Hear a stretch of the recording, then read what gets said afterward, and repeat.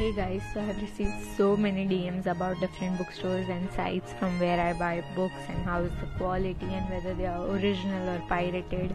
Well, I'm starting a new review series for different bookstores and websites from where you can get books by different authors that are tried and tested by me. I'll be posting one by one reviews of these bookstores and websites. The first episode will be out soon. Till then, suggestions are welcome as to what can I name this series. Stay tuned.